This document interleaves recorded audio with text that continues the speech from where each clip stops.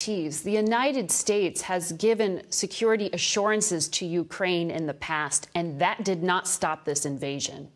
When you recently spoke with President Biden, did he make you any kind of concrete promise that the U.S. and NATO wouldn't let this happen to Ukraine again? So we don't believe in papers any longer. So we are very grateful for the support of the United States, indeed, and it's a very powerful support. But in terms of security guarantees, we have not received them yet from anyone, and we have to get them.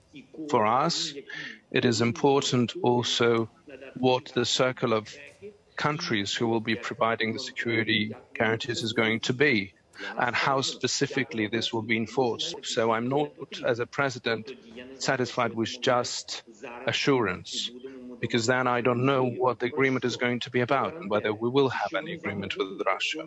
What are we going to agree about? Who are going to be the guarantors? Because if tomorrow the war starts again and only sanctions will be introduced, well, that's about nothing, because sanctions are important. If they cannot stop the aggression, then we don't need such guarantees.